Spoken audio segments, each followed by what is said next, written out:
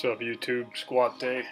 Came across something on YouTube yesterday by a guy named Alex Wolstencroft. I subscribed to him, but I've never really talked to him. But he did a little video about how to squat more instantly with arm drive. And I tried it today, and I have to say it frickin' worked like a charm for me.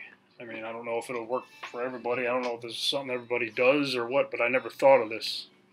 I'll link his little video in the description because it fucking worked great for me. Here's $250 for 3. Today was a +1 day on Beyond 531. Up to 280. Here's my 280 set. I got 7 reps with it, pretty good. And I could really tell, you can't really see it on the video, but I am, right when I hit the bottom squat position, I'm driving my hands and my arms up through the bar like I'm trying to do a overhead press. It seemed to work pretty good, so if any of you out there want to give that a try, see if it helps you.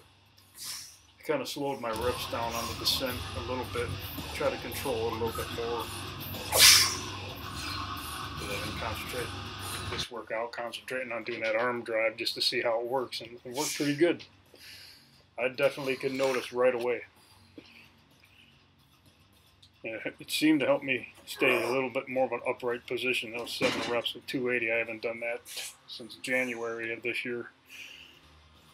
And I went on for a couple jokers, extra sets. This is 310.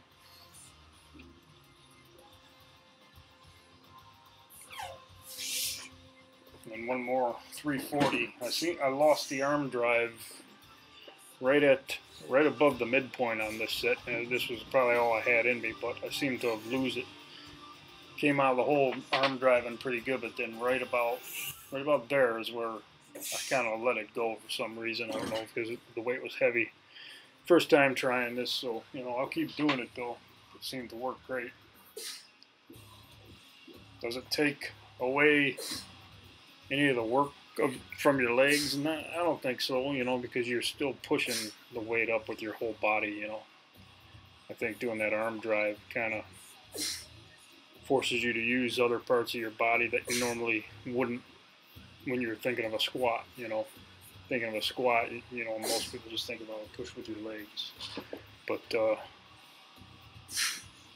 you usually handle more weight when you learn how to use other muscles in your body, so that's the way I look at it. But it's just a final set, 10 reps. I like to do a 10 rep set in this +1 day. So that's it for the video. Thanks for watching. See you next time.